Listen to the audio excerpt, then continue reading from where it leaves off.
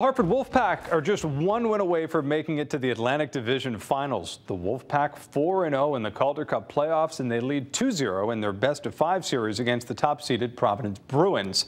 They'll host the Bruins tomorrow night, and on Friday if Providence wins Game 3. Hartford Mayor Bronin says he's excited about the success so far for the Pack's first playoff appearance since 2015.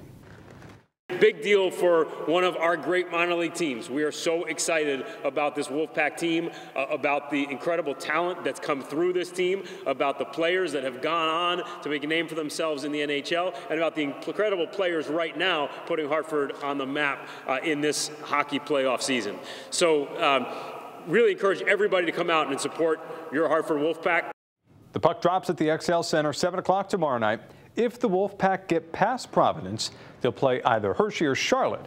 Hershey also leads that series 2-0.